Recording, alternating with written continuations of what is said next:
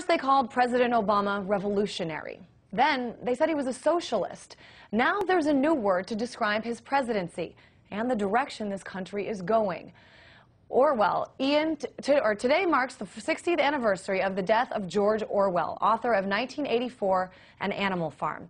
Did Orwell predict the future of the United States? We have Alex Jones, radio host, who thinks that George Orwell had it right. Tell me what you're thinking now. What does it mean if a country is Orwell-ian? Well, this is an Orwellian nation, and much of the planet is under a Orwellian system. Obama puts forward the two biggest defense budgets in U.S. history. He starts smart bombing with Predator drones Pakistan. They go into Yemen. He expands the Patriot Act. He expands rendition, secret arrest, torture. He lied about everything he said he would do, and now he says he never said it, and he's given the Peace Prize when he's clearly a warmonger.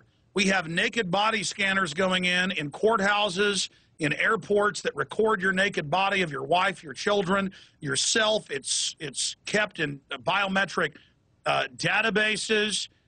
We have the children in the United States and the Boy Scouts of America being taken over by Homeland Security and by major police departments to, quote, report on their parents. Where I live in Austin, Texas, they run TV ads telling public school children to report on their family members and get bonus money. I mean, that's right out of The Running Man, that Schwarzenegger movie that was kind of a dystopic Orwellian film. Down the line, we have Obama promising to stop the wiretapping. Now he says unlimited wiretapping. We have Google that helped China censor, now censoring here inside the United States. So on every single front, right down the line, it is more Orwellian than even Orwell would have thought. 2 years ago, Google announced they're going to use the onboard microphones and cameras on all the new laptops and computers to let computers listen to you and watch what's happening in your house live time to create psychological profiles on what you're doing. And so we are living more and more in a 1984 Orwellian state where war is peace, torture is good, where media manipulation is good, where politicians say one thing one day, another thing the next, where Obama says he wants peace with countries like Russia, but then always goes back on the promises he's made, where Georgia attacks a Russian-held enclave, and then our media, CNN, says that Russia attacked. I mean, the good news is, though, in 1984, you didn't have an informed population, an armed population, and they would have gotten away with these type of hoaxes. Now, they're trying Orwellian systems, but it's blowing up in their face. They tried the swine flu fraud. That hoax is now exposed, even mainstream news, as a complete fraud and dangerous vaccine. So it's very Orwellian, except for one respect.